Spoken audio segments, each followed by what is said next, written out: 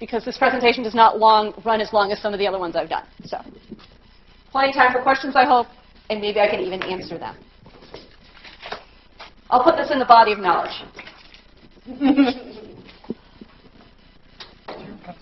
Next, I'm going to explain to Ron Wheeler what blockchain is. Are you on the Body of Knowledge Committee? Yes, I am, and so is one other person here. Without a name. Excellent.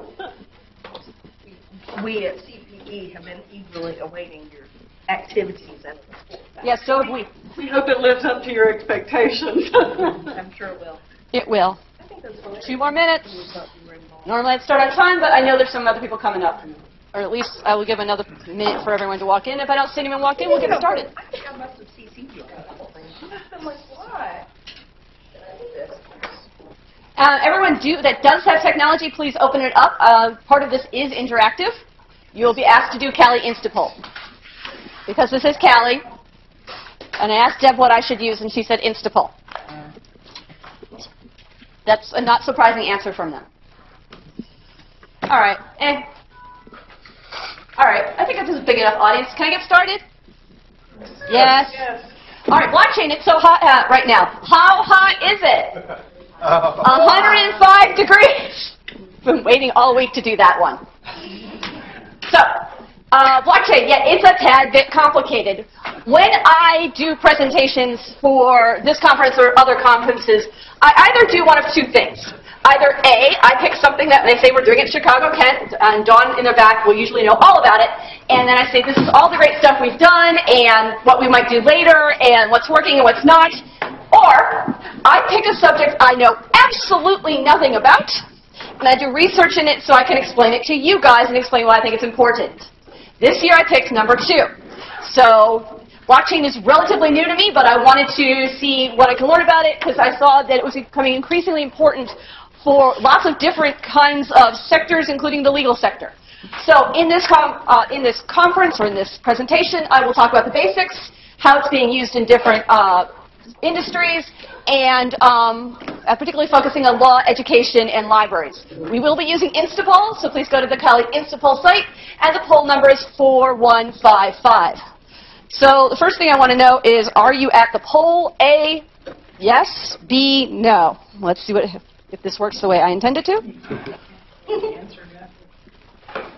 Hey, all right, enough of you are at the poll, but I think we're good. Good. And now I can clear the results.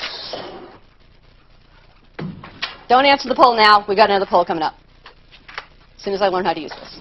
All right, Instapoll 4155. It's here too. So I want to know from you, what do you already know about blockchain? Have you A, never heard it before? It's brand new to you. You've heard of it, but you just know some of the basics. That's B. You're actually kind of an expert. Great, you can help me. Or C, you build your own blockchains, which means you can really help me. So I'll give you a couple seconds to answer. You are going to go to cali.org Instapoll 4155 and to see what that looks like. You can tell I use a Mac all the time. Now I'm struggling to use a PC. So www.cali.org/Instapoll. When it asks you what poll, go 4155. A, you don't know about it. B, you know the basics. C, you're kind of expert. D, you build your own blockchains. Give about another 30 seconds to answer.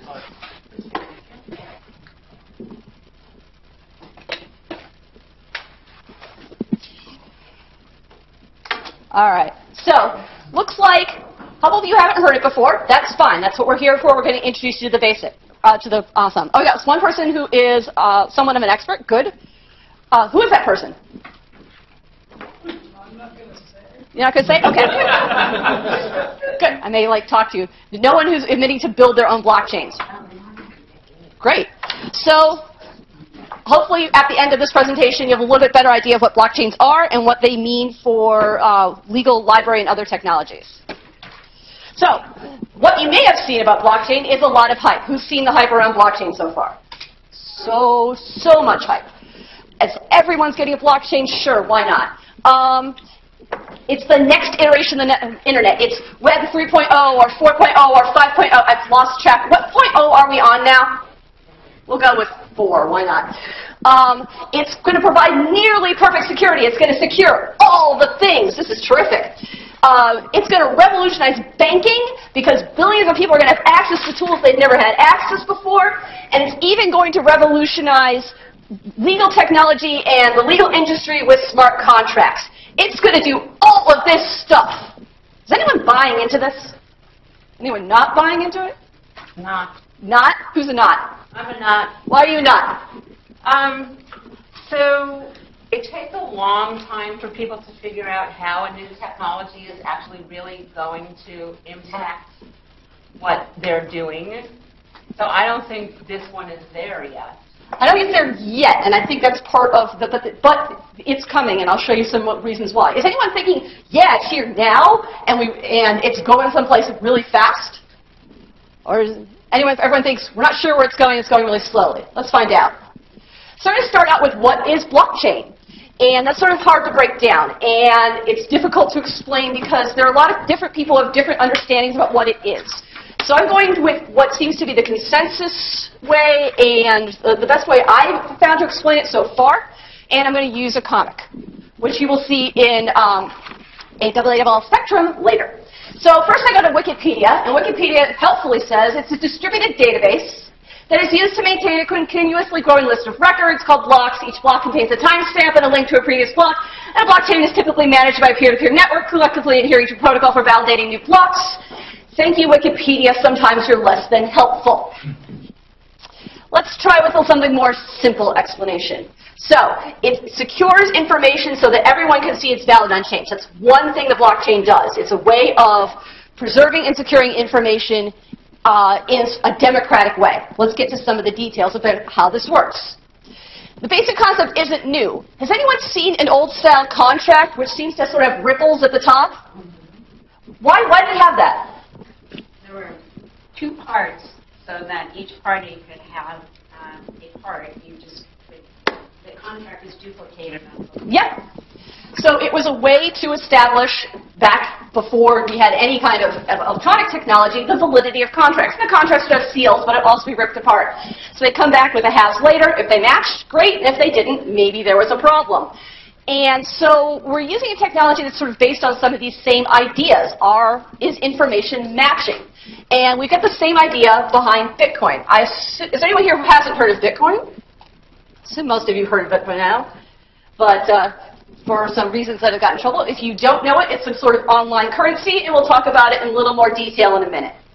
And behind the technology of Bitcoin is a blockchain. And this allows the sender and receiver to know the transaction happened. It provides a financial transaction. I have some Bitcoin, I give it to you. We look at the blockchain, we see, yep, that happened. It kept track of it, and we can see the currency has been transferred, and we can see that the transfer was valid. Great. How? Blockchain works on three basic ideas. There's a block that stores the information. There's the chain that makes the connection between all this information so we can create this chain. And it's decentralized, or some people might say nodes. This is one way to explain a blockchain. Other people might take a different approach, but this seems to work for getting the basics across. And it provides security, or is one of the things that provides security. But for the purposes of this discussion, a lot of the security comes from how it's decentralized. But what do each of these things mean? Let's take a look. So the block can store information. There is a video I will be posting at the end of the day, I hope. I'll link to some of the resources I used, and one of the things is a video that explains this block can hold all kinds of information, up to and including, they say, the entire Library of Congress. Why the whole Library of Congress? I don't know, but it could. And you can store it anywhere. You can encrypt the information that's in there. So, for example, if you and I are selling Bitcoin, that information will be encrypted. I have a private key to my Bitcoin account. You don't have it. So you can see there's a block out there, but you can't see what's in it. But the information is there. So what about the chain? The chain connects one block to another. How? It uses something called a hash. Whatever that data is I put into the block, I can use an encryption algorithm, meaning I recode it. into what we call hexadecimal. So that's those numbers that you might see when you're entering in a code to access someone's router, and it's got 16 characters total, and includes A, B, C. So it translates it into that. That's because you can translate a lot of information into a fairly short hexadecimal string, and it's unique. So it translates into this string, this hexadecimal string called a hash. Then each block includes the hash of the previous block, and usually a timestamp. So I will transfer my Bitcoin to you. That might create a new block. That creates a unique hash for the new block. You then might buy the next Bitcoin, and that would include the hash from the previous block. And we'll see an example of what that looks like in real life in a second. So, block information, chain, a hash that connects one block to another. So, now we're going to take a look. This is an example of a blockchain, and it's just a simplistic example. And I just used parts of the Constitution. The first block has the preamble, and I told the blockchain, make a hash that I can put in the next part of the blockchain. And it did. It made this hash 00070 something something something. That's then included in the next part of the blockchain. Then I said, okay, here's Article 1, Section 1. Make a hash for that to encode in the third part of the blockchain. So this hash becomes part of the data for that blockchain. So it's the Section 1 plus that hash code. Then this section includes the hash code of the previous section. So this section takes that hash code, includes there, and creates a new hash. So all of these hashes start to link one after another. And you can see each block contains the hash of the previous block. And that's one way we can check for validity of the blockchain, is do we see these matching hashes. More than that, the hashes generally start with some kind of pattern. In this case, the hashes start with 000, 4 zeros. So I can see not only are these connected, but they're connected in a valid way. So I know that each block legitimately is connected to the last block, and the information has not been altered from one block to another. And that provides part of the security. So this is what a typical blockchain hash might look like, and a typical blockchain pattern might look like. I'm going to show you later where you can play with this yourself. If there's a problem, let's say I've changed Section 1 to Section 111111. Now I've altered the data. By altering the data, I've changed the hash, because each block the hash is created by the data in the hash itself. Any change to the data in the block changes the hash number. So this hash number, 1 has changed, and 2 no longer meets the pattern. So if I was looking at this blockchain, I could say, oh, there's a problem with the blockchain, something's messed with it, something's gone wrong, because this number has changed and it no longer matches my pattern. So that's one way that people see that things have gone wrong in a blockchain, is they see that the hash number has changed and it doesn't match. One other thing that's done to keep the blockchain safe is the blocks are decentralized. So I might have a block of the information, and you might have a block of the information, and you might have a block of the information, and you might have a block of the information. And there's no single point that anyone can get to the entire chain. It's all over the place. There's no single point of access, which helps to keep it safe. One other thing that people do to help keep it even safer, I don't think this will surprise you guys, is people also, for smaller blockchains, will distribute copies of those chains. So that you might have one copy, and you might have a copy, and you might have a copy. And if your 3 copies agree with one another, you know that you have good information. So you see there's an element when dealing with blockchain of this sort of democracy. So that there's no central authority for these blockchains. When I'm talking about blockchains in general, we'll talk about some exceptions in a little bit. But it's if you and you and you all agree this is good, our blockchains are good, then the blockchains are good. But let's say something goes wrong with your blockchain, and you have the blue blockchain and you two have the green blockchain. You guys can agree that one of the chains doesn't comply, get rid of it, and use the blockchains that do comply. Again, many eyes make for a safer way of handling information and for keeping information that's not compliant out of the system. So, blocks of information, chained together, put in different locations, that is the essential nature of a blockchain. Most blockchains, when we're talking about them these days, such as the Bitcoin blockchain, are public, meaning that the nodes can go anywhere, and anyone can look at the nodes of the blockchain. They can look at the different blocks. There's no single point of access. They're all over the place, and all you have to do is know where they are, and you can take a look at it. It doesn't mean you can get the information in the blocks. That might be encrypted, but you can see the information. So if you go to blockchain.info, for example, you can look at the Bitcoin blockchain all you want. You can see a lot of information about the Bitcoin blockchain. I'm not going to say that information is going to make sense to your average viewer, but you can get hashes for different blockchains. You can see what the previous hash was for a Bitcoin block. You can see what the next hash is. You can see a lot of information about those blocks, including how much how much Bitcoin is in there. But you can't necessarily see who owns it or other information about the transaction. That part is encrypted. You don't have the key to get to these Bitcoins. So it would be nice to get to the 17,000 Bitcoins there, but that's not part of the public information. That part is the encrypted part that you can't see. But because it's a public blockchain, everyone can look at it. If there's a problem, everyone's going to see it.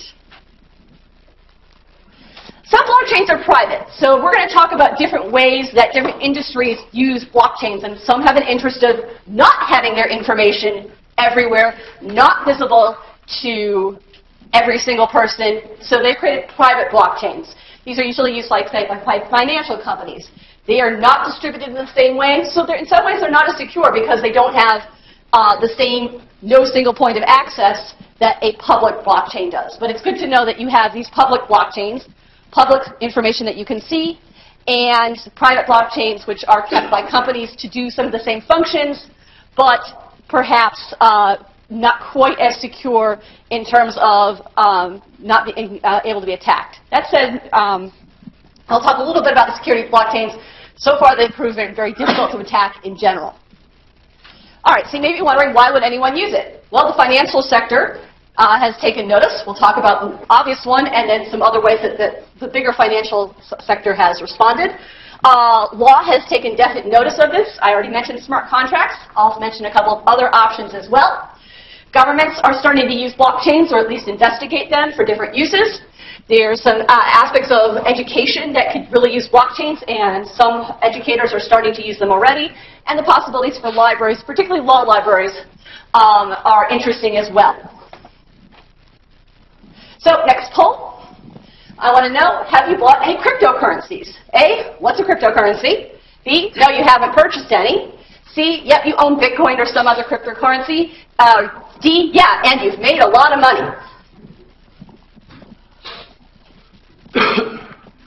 Hold on a second. I don't think I cleared the last. Before you answer, I think I forgot to clear the last set. So, answer now.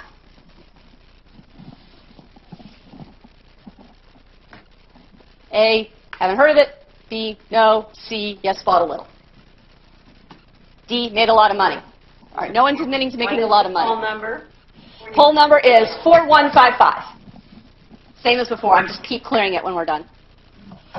So it looks like, for most of you, you've heard of it, but you haven't bought any, but you kind of know what it is. And no one has made the thousands and thousands of dollars that apparently some have made, though it's not really a good investment, so I'm glad no one tried. Clearing responses. So let's talk about current cryptocurrencies. Cryptocurrencies are online currencies that use a blockchain as its basis for providing information about the transaction. Oddly enough, it either goes the other way as well. For most of the blockchains I'm talking about, they actually need sort of a cryptocurrency as its basis just to get started. So they go together, blockchains and cryptocurrencies. The one that everyone has seen the most often is Bitcoin, which recently has risen greatly in value. I think it first started out in 2008 at $1 per Bitcoin, and now it went as far as $3,000 for a Bitcoin just last week, I believe. So it's risen in value really quickly. It's an odd currency in that there's no one in charge of it. That was part of what the people who started it wanted to do. They didn't want a central government authority to be behind it. So it could be used for a lot of different kinds of transactions. Some of these transactions are really interesting. For example, if I live in the United States and work in the United States, but my family works in another country, or lives in another country, such as the Philippines, I may want to give money to the Philippines. If I do that right now using traditional banking methods, what happens to that money when I try to transfer it? What happens? Does anyone know? What? It's a fee, right? There's a huge fee. It can be 10% or higher. With Bitcoin, if both parties have access to Bitcoin wallets, which is fairly simple, it can be done without a fee. That said, Bitcoin's a little bit difficult for, it's difficult technology. Doesn't mean that necessarily everyone is able to navigate it easily. So there are now services that will let people take money, give it to a Bitcoin service, and then the Bitcoin service will deliver the money to someone in another country, again for a fee, but much, much less than the fees that banks take. So this becomes a way to provide financial access to resources that weren't available before, or at least not without high fees. So that's one of the benefits that something like Bitcoin provides. Bitcoin, by the way, is just about financial transactions. This blockchain is, here's the money, here's who it went to, this is where it went, how much, and when it went, and that is it. There are other blockchains that are have become more complicated and that can do a lot more. For example, Ethereum. Has anyone heard of Ethereum? What do you know about Ethereum? It's more of a programming system. Yes. But there is the currency behind it, right? I bought some and it went up in value. Why did it go up in value last week, by the way? It's an ICO. And also, apparently Putin has also gotten into it. So yeah, ICO and Putin seems to be interested in using it as a virtual currency for Russia. There is a lot of interest in government yeah, do you want to talk a little about the ICO? I was just reading about it, actually. It was apparently the EDOS, their own network. So many people were interested in the company that was going to use Ethereum that it brought down their network because they limited it to an hour sale. So, not a lot. Yeah, well, that almost worked. Yeah. But the thing that's really important about it is what you said. In addition to providing a way to exchange money, with Ethereum, you can execute programming. So a lot of companies are either building their own version of Ethereum or using Ethereum to do more than just run basic financial transactions. They can run more complex financial transactions. This is what smart contracts can run on. Or other more complicated transactions that you want to keep track of, that something happened and that you can validate what it is. We'll show you what it is in a moment. So Bitcoin just tracks ownership. Ethereum does a lot more. There are other cryptocurrencies. Ripple.com is like Ethereum. It also, in addition to having its own basic cryptocurrency, it can run programs as well. So that seems to be where those companies that are interested in blockchain are going. They started out with cryptocurrencies. So there's nearly, 700 cryptocurrencies out there? A lot of cryptocurrencies. Some have other purposes than Bitcoin does. So I believe Dash and Monroe are much more into ensuring the privacy of its users. Bitcoin's not nearly as private as some people think it is, as useful as a currency as it can be. One of my favorites is Dogecoin, which is super cute, and I thought it would last for 5 seconds, but is actually still around. Why? Because don't you trust this little doggy? This is a much more trustworthy type of currency, and it's actually used for tipping and for charities. So a lot of these cryptocurrencies sort of have their own place. Someone mentioned to me, doesn't someone have Potcoin? Yes, I believe that exists. I didn't go and do that kind of research because I wasn't going to get myself in that much trouble. But yeah, there's pretty much a cryptocurrency for any reason you can think of, including the dark side of the internet, the dark web. So does anyone remember what this was from last month? What is this? WannaCry. What's WannaCry? Ransomware. Ransomware. What's ransomware?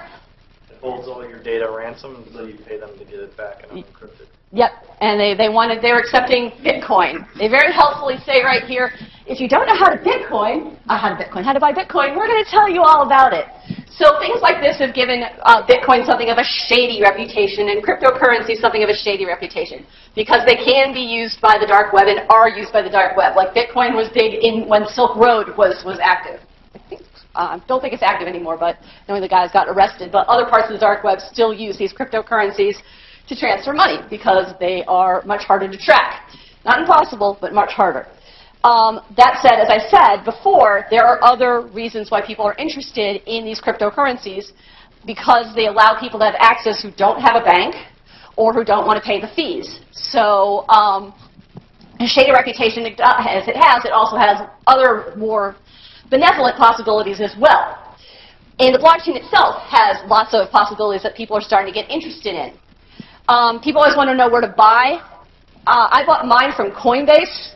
I thought they took a bit of a hefty fee, but it was very easy to buy from Coinbase, and that seems to be where when I was looking for people who were recommending where do you buy it, the one that was most consistently referred to. So I bought $20 of Bitcoin and Ethereum, $10 each. And within a few days, they'd gone up in price by $23. Yesterday, it was $21. Now it's $25. You can see it's not a great investment. It's too volatile. I think a couple of you said you bought Bitcoin. Who bought Bitcoin? Or some other cryptocurrency?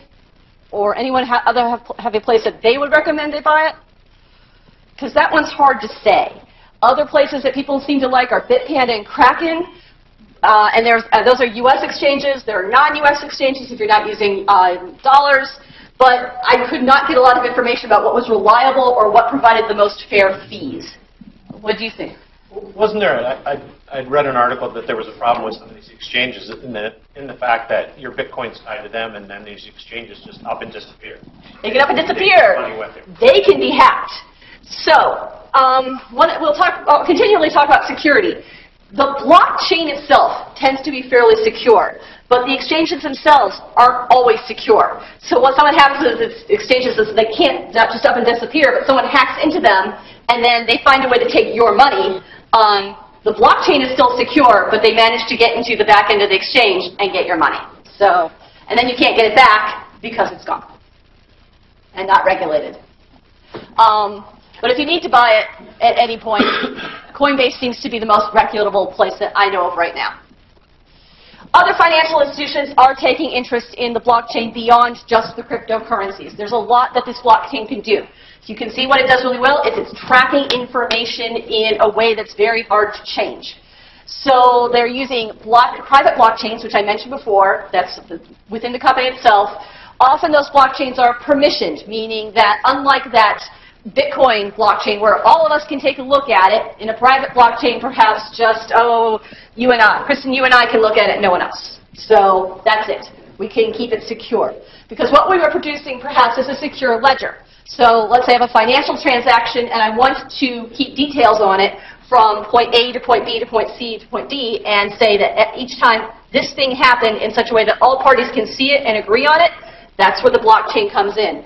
So even if something like a mortgage, okay, someone's applied, it's been approved, it's been distributed, this is how the payments are being made, you could keep that information in a blockchain that everyone can look at and it can't be changed. And for the most part, cannot be hacked. IP has started to take notice of this because enforcing digital rights management isn't always easy. So I've seen everything from a comic book company that says they're going to release its comics on a blockchain, okay, meaning only people who have access to the blockchain can get it, to music seems to be where it's taking off right now. And I've seen two versions of this so far. One, there is a company that I've written about for the Spectrum article, so you'll see more there, where what they are doing is creating the technology behind distributing music files. So what that lets them do is lets it sell it to other companies and say, okay, now we'll have DRM. Only people who have access to the blockchain will have access to those files. They can't be pirated in the same way that files can be pirated now. Because remember, the blockchain can hold anything, including files. So then if you have access to it, you've got the key, you have access to it, you're great. If not, you can't get to it. The second way I've seen it is someone's developing a music cooperative. So that's a blockchain that many people can join, and then many people can have access to some or all of the music in there. And I thought that was really interesting because that takes advantage of the democratic nature of blockchains to let people have access to music. And it's not about limiting access, it's about getting access to those who want to join the cooperative and believe in the principles of the cooperative. So I was like, well, that's another interesting way that's not really possible with other kinds of technologies. Has anyone else heard of different ways of using IP and blockchain? So that's one thing to watch out for. What about elsewhere in the law? So this is where we get into our smart contracts, which then leads to smart wills and smart real estate. Let's start with smart contracts. Who's heard of smart contracts before? Raise your hands again. What's a smart contract? It has those, uses that blockchain and all that to be able to verify that a certain thing has happened and then the next thing happens. So it's a self-executing contract. So let's say you and I agree I'm going to buy something from you and then you're going to provide me the thing after I pay you money. And as the blockchain verifies that each thing happens, then the next step takes place. So that way it keeps an intermediary out. This is an odd thing for common law legal systems like ours, which are used to having an intermediary be sort of responsible for these contracts. Usually if our contract goes bad, we might go to court. But these contracts are meant to execute themselves and are not meant to have this kind of intermediary. They're just meant to go step 1, step 2, step 3, step 4. Let's take a look. So, widget company agrees to sell Acme Company 100 widgets for $1,000 and then ship them 1 week after payment. That's the contract. It's built into the blockchain. And if I've got a blockchain like Ethereum, I can use coding, or I can, if I'm a lawyer, I can work with a coder to encode this contract into the blockchain so that each step happens. Then, as each step happens, I can record each step in the blockchain and as verified. So, widget produces the 100 widgets. Great. Notice, that hash connects to that hash. We're starting to build the chain of the blockchain. Great. Then Acme pays the $1,000. And again, the two hashes are connected. 00016, 0001016. We can start to see this is valid. And I can't go back and change something because it's built into the chain. And as we saw before, if you change the information, you break the hash. Widget ships the widgets, also encoded. And finally, Acme receives the widgets. Great. The whole contract is executed and done and encoded in the blockchain. Everybody's satisfied. Everybody knows that things took place. And everybody has access to this. Both parties have access to this and can see contract happened, self-executed, no problems. You can even add to this contract an online dispute resolution system. Has anyone heard of those before? Online dispute resolutions. Anyone have to deal with eBay where something goes wrong? And it sort of seems to happen automatically. What eBay does, they use an online dispute resolution system. You could build that into this kind of contract. So let's say that instead of shipping it a week after payment was received, they shipped it 2 weeks. And we built in the contract, if that happens, then Acme is going to receive a refund of 1%. That can be automatically encoded. So with the timestamps, this basic blockchain doesn't have timestamps, but the timestamp said the shipping happened 2 weeks later, then the contract can automatically then provide the 1% refund. So you can add this to a self-executing contract. There are a lot of great possibilities here in terms of contracts that don't need mediation, contracts that take care of themselves, things that are automatically verified, and there's a lot of frightening possibilities. Contracts tend to be more complicated than the one I just showed you there, and therefore can be complicated to code. So as we're learning about this, it could take a little while to make this work. That said, there are law firms that are already working on this. I'll post some examples when I get a chance to post at the end of law firms, I think like, one begins with a D that now it's gone out of my head. And others are interested in this. Yep? Yep?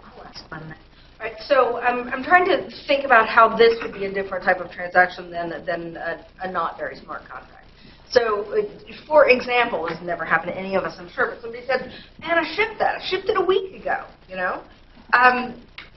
Is there a way to add lies into the system such that, you know, they said they shipped the widget, they gave you theoretical proof of shipment, but in fact there was no shipment, and so now you've got a blockchain that actually has a lie embedded? So that could be part of the problem, is it could have a lie embedded. Now, the idea for a smart contract is it's supposed to have something that both sides agree is verified. So if they provided the proof and you've already agreed that that's the proof, that's when we get, and that's where you can get some of the trouble, where this executes it one after another and then doesn't take account of the fact that maybe someone lied or fudged something, but managed to get the information in anyway. It's supposed to be designed so you can't get bad information about shipping in there because it's supposed to be something that's verifiable, that everyone can go and look and say, yep, that happened. I don't see I tested the shipping number and it didn't work. No, it's supposed to be a shipping number and whatever FedEx says, we're going with it. So, anything else? Cool. So this then gets to the idea of smart wills, which can be executed, say, without probate. And this is another thing I've seen people start to explore. So, and the idea here is often wills include things that are verifiable but happen long after the demise of the person who wrote the will. So let's say Joshua has 2 kids, Billy and Bobby. And he says, okay, when I die, whoever marries first is going to get an additional $1,000 for the wedding. So, you know, they could be 15 when, and 14 when Joshua dies, but then get married when they're 23. So if Billy gets married when they're 23, that's a verifiable thing that happens, and then a smart will can self-execute it without having to go to probate or to some other party. So some law firms are starting to look in the possibility of adding these kinds of, using blockchain to create these kinds of wills that are self-executing, particularly with things that happen long after. The other big interest I see is in self-executing real estate. Who here has bought and sold a house? A lot of us. And it gets complicated, right? Why is there so much complexity when buying and selling real estate? What are some of the issues there? Transfer. Gets the money and gets the property. So what is it that we're not, that's lacking between you and I in a real estate thing that it's trust? Fiduciary Yes. involves both things. Fiduciary, someone said trust. Who said that? Trust.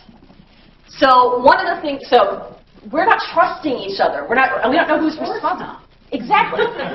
So Money is involved. money is involved. So one of the things that blockchain is supposed to do, and we see this in Bitcoin, for example, is I don't have to trust you if I'm working with Bitcoin to say I've given you the Bitcoin, you know you've got it, because the blockchain takes care of that trust.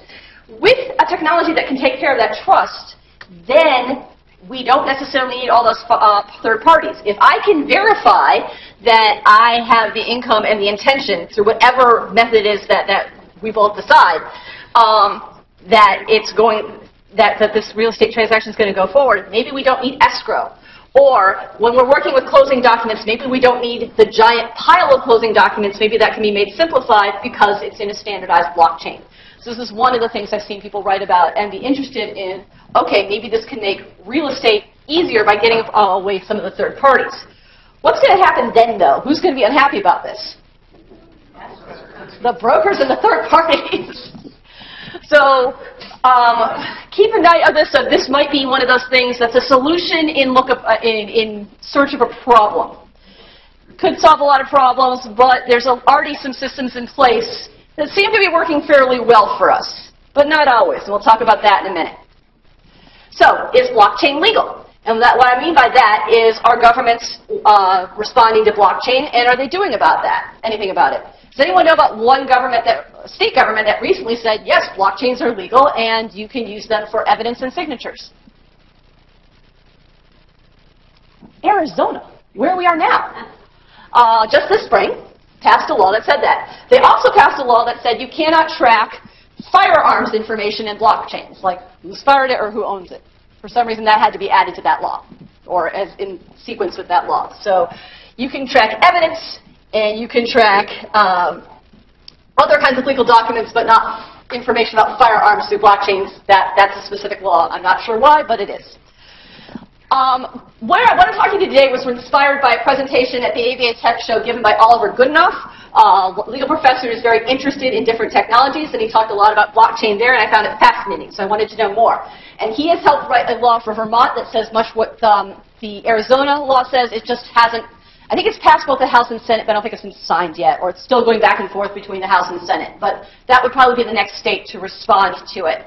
So we're starting to see states take notice of this. In the United States government has a bipartisan blockchain commission that's looking into it. The European Union has a commission that's looking into it. So a lot of people are starting to look into it if they don't have actual laws yet about the legalities of blockchain. But the big thing that people are interested in, back to real estate, comes to titles, real estate titles. What's the big problem with real estate titles? Someone said something? Whether they're clear. So who here had to buy title insurance to show that it's legitimate or not? Particularly in countries which may have had civil troubles or other issues, it's not always clear who has what title, so those countries are starting to do something about it. Do you know, anyone know what the first country it is that's actually starting to put real estate transaction into blockchain? The Republic of Georgia now keeps track of real estate transactions in blockchain. It started out by doing official government ones, and my understanding this has now moved to other kinds of real estate transactions as well. Honduras is now looking into this as well. I see this in many articles saying that this is probably going to be the next country that then puts its titles in, because there is a lot of real estate and other financial assets that are out there that aren't officially titled or officially connected to somebody. And people are looking into blockchain as a way to do that. I can see some good and bad aspects of it. One, if I have the title for something, what can I do with it? Buy, sell, and mortgage it, right? I can get lots of money. But I could also see someone taking advantage of this. Oh, you have you have a title, I'm going to strongly pressure you to sell because I have more money than you. So it could has some interesting repercussions. And my favorite place that's looking into this, where for some reason titles are shakier than I should, who here's from the Chicago area? Cook County is also looking into this. So soon in Cook County we may have blockchain titles there as well. Education. So we're looking into tracking credentials. Where's this building at? Anyone recognize it? What would be the one education institution that's already using blockchain to track credentials? Did I hear MIT? You did, yeah. Massachusetts Institute of Technology. Yeah, that's the building that always has a car on top of it after prank day. So Massachusetts Institute of Technology is providing some credentialing through blockchains. Why would that be useful? Can't lie about your resume. You can put it on your resume. So anyone here ever had to ask for your own transcript of proof of graduation from some institution and it was much harder than it should have been? Isn't that your information, Vicki? Yes. Why don't you have access to it? I want to know. Exactly. Why, Debbie, why? Why? But blockchain, if you could get it in a blockchain, you would have access to it and it would be verifiable. The institution would have access to it. If the institution went away, the blockchain would still be there. You would still have access to it. You wouldn't have to worry. It's not something anyone can change. Everyone would agree. Yep, you have those credentials. It's not something that you could lie on a resume. The other thing that we're seeing happening is, I'm sure most of us have more than one degree. So you may need to get from different institutions. And some of us may have gotten our degree from more than one institution. You may have taken a class here or a class there. And I think we're going to see more students take their classes at different institutions. So they can put their credentials in a blockchain and have access to it. So something that, it would be great if some law schools could be on the forefront there with Massachusetts Institute of Technology providing some of these credentials on the blockchain. So let's get at it. Who's volunteering first? All right, not yet. Okay. Libraries, let's see, for tracking information. I saw one person said, yeah, we could track circulation records this way. Does that seem like a great idea? No. No. It's like, no, that's a solution in search of a problem. What about archives, though? Do you think blockchain is going to be useful for archives? Yeah. You could track provenance of things through this. Remember, this is about tracking things from one thing to another. So if you had a blockchain for an archive, yeah, I legitimately own this thing that's in my archives. I can prove it with the blockchain. And then there's my favorite thing that I think blockchain can do, or I'm hoping, and I know people are starting to look into this, and I'm hoping it can happen. All right, law librarians, raise your hands. What's one of the biggest issues affecting us each day when we're dealing with primary source documents? Authenticity.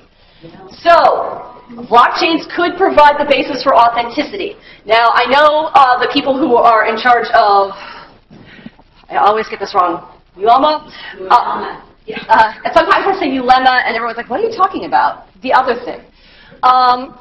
So, are looking into this. I know from personal experience that each state has its own way of producing documents that are authentic.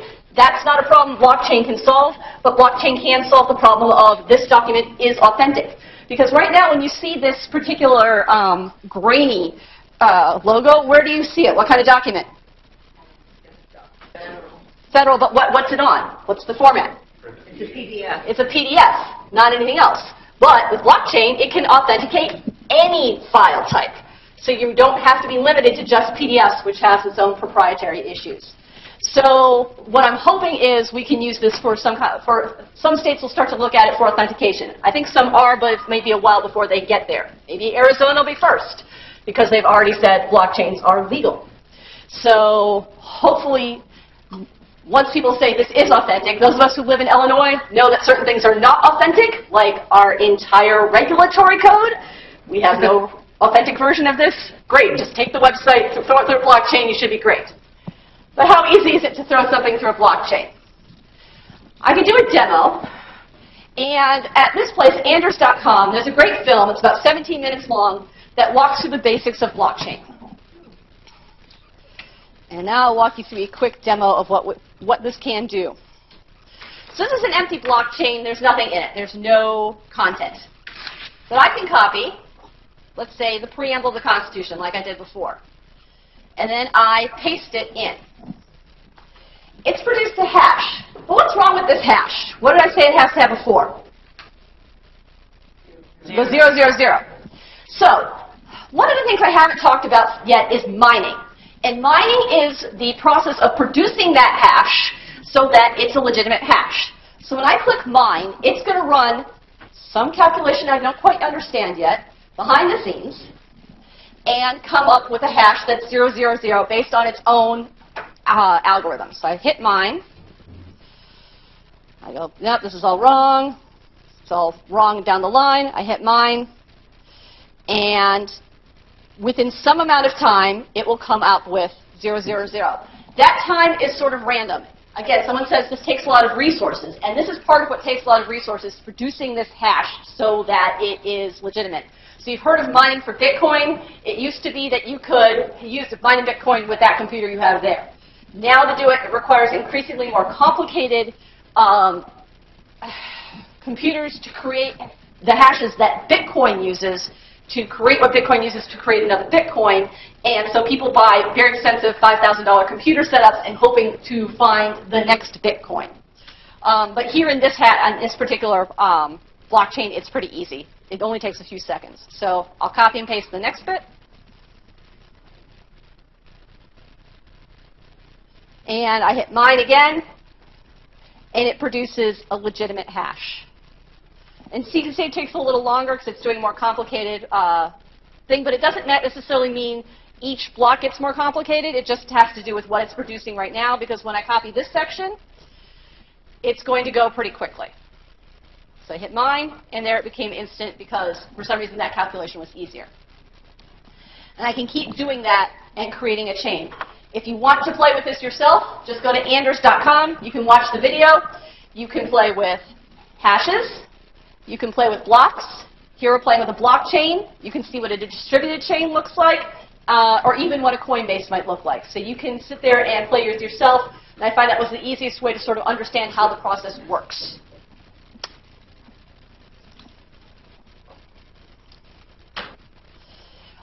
You can also download and experiment with the Mist browser, which is what Ethereum runs on.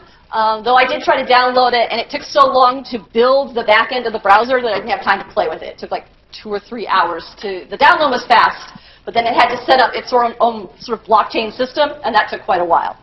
So it's a little more realistic. But there are many other places to play, and I'll try. One of the best books I found that there we go.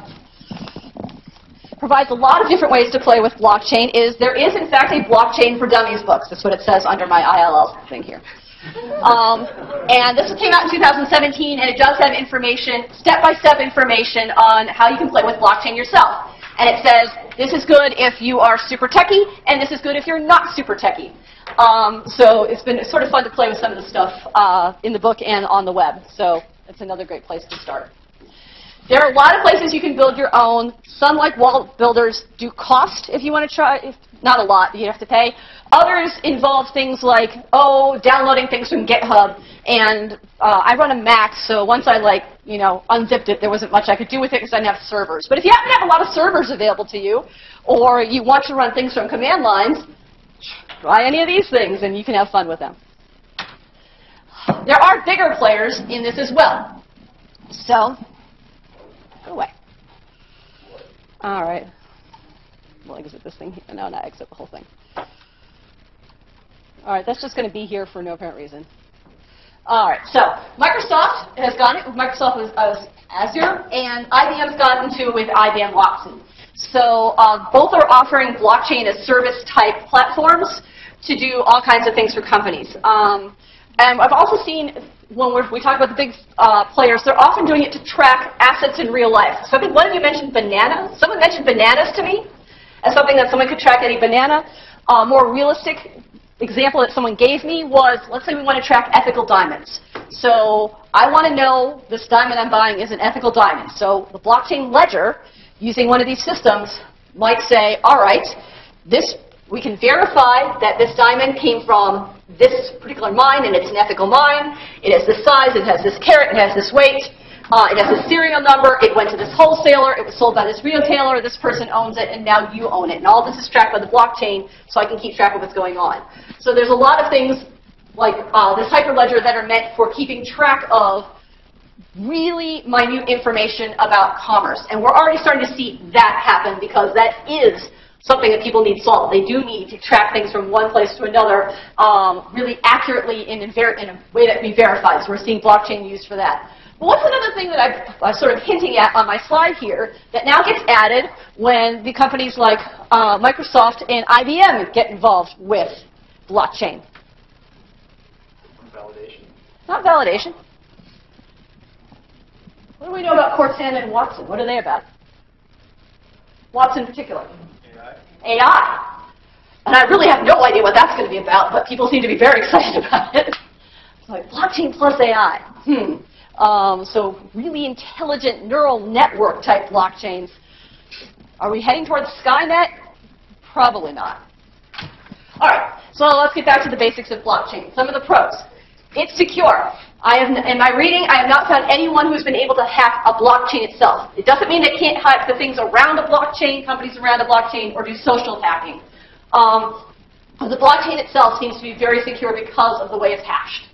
For public blockchains, information is trackable. When we spend bitcoins, we can see what's happened. It's visible. It makes it democratic. The information is immutable, meaning once I add a block, that block is there. I can say there's a new block that represents new information, but the previous block is hard to change. The only way we can change the block is if all the 51% of the people who have access to the information on the blockchain all agree to change it. Which doesn't happen that often.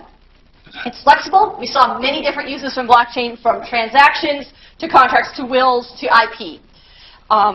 There are many open blockchains out there that people can download and experiment with, so lots of open source technologies. And the thing about blockchain, unlike, say, standard AI, is it uses technology that's available now. The reason why it's become a big deal lately is because the technology is cheaper. So it's much easier to do these nodes and distribute them, even if it involves a certain level of computing. That computing is just basic encryption computing. It's not something that's difficult or requires new ways of thinking or new technologies. Unlike AI, where we keep talking about new neural networks and other forms of artificial intelligence. So brace yourselves, blockchain is coming. Cons. It is resource intensive. We have lots of nodes. But how big is the Bitcoin blockchain right now? Does anyone know? It's like many, many gigabytes. Someone said, my reading said, if I wanted to, you can download the Bitcoin blockchain. You can put it on your computer and just have it with you. It doesn't mean you can access the Bitcoins, but you can have the blockchain. It would take you days to download. It's not intuitive. I'm still struggling with some of the basics of blockchain, so if you still, even after this talk, are still trying to think like, wait, I kind of get it, but I don't quite get everything, that's part of the issue here, is it's not always clear as to what the next step is, and that makes it hard to implement. It has a reputation, as we talked about, as being part of the dark part of the web. The bad guys use blockchain, therefore the good guys shouldn't use it. And as you and I were talking about at the beginning, it's not necessarily more efficient than things we have now. This poor dog's going to tell you all about it. Your blockchain isn't more efficient than its traditional methods, and so now we're all sad. And we don't know, blockchain's only been around and active since, what, Bitcoin started 2008, right? That's less than 10 years ago. So that's not a long time for us to find out what can go wrong with the technology. So we don't know what all the problems with blockchain might be because maybe we haven't seen them yet. Anyone else have any pros and cons I may have forgotten? Let's talk about the future. All right, so what are the things that blockchain's not doing yet that it could do? Passwords, are they the best thing in the world? No. No. Yeah, check that thing. Absolutely not. So people are talking about using blockchain for ID management. One of the great things is, like, if I got a private key, I have access to it, other people don't. And the other thing is, who likes going to, like, a bar and showing someone their driver's license that has way more information than you actually want to share, or other kinds? So, yeah, blockchain provides a way that maybe you could just share the information someone needs to know and not the information they don't need to. I've talked about asset tracking before, and that seems to be what a lot of people are interested in, from diamonds to bananas. Walmart is using this. This could be a way to secure the Internet of Things. So a lot of people are investigating ways to make all these devices we have that connect to the Internet more secure using blockchain, which then could provide some interesting questions about discovery, but that's for another day. I've talked about financial access, particularly when it comes to cryptocurrencies. As they become more reputable, they will give people more access to finances and financial resources than are available now through traditional banking systems. And hopefully even access to things like their own companies, with something that proves they own it, and their own real estate. And finally, you might use blockchain to track your own reputation. We keep talking about the idea of resume and being able to show people what we want them to know. So building beyond those education credentials, we can put other things on a blockchain that are verifiable, that we can prove, that then help us establish our reputation and share that with others. So I'm hoping that we may see some aspect of that in the future. Again, with interesting legal implications when it comes to things like evidence and being witnesses. So my last question for you in the poll, 4155, is, are you teaching blockchain? Yes, just the basics? Yeah, and we're actually talking a lot about blockchain, not expecting that. No, but you're thinking maybe it's time to add it? Or no, you're not quite convinced that now is the right time? So,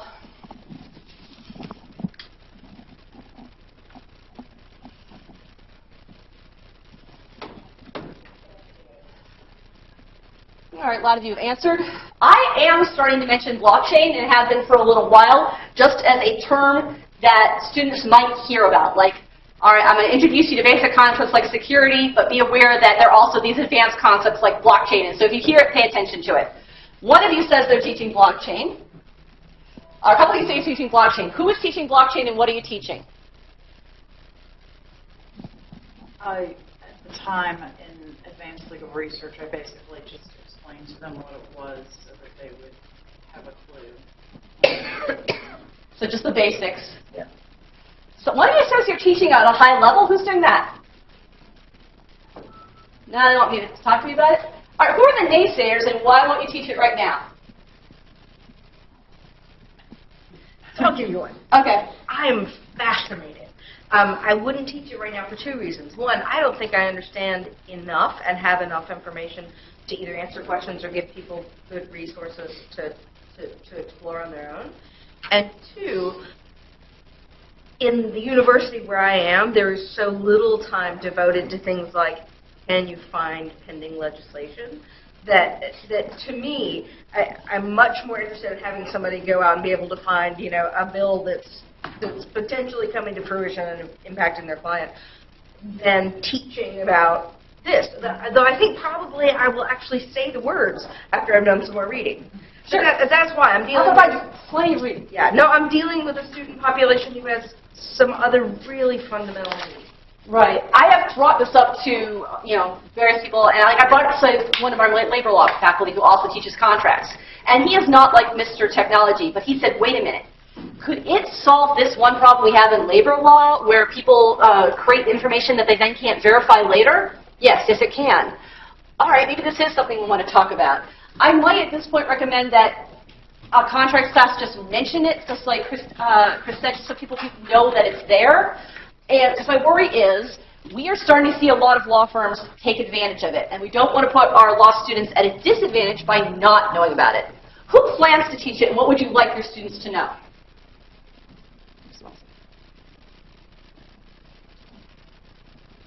Not sure. Not sure yet? All right. Well, you got some time to think about it. I hope that you found this information useful. And we're out of time, but you can come up to me now.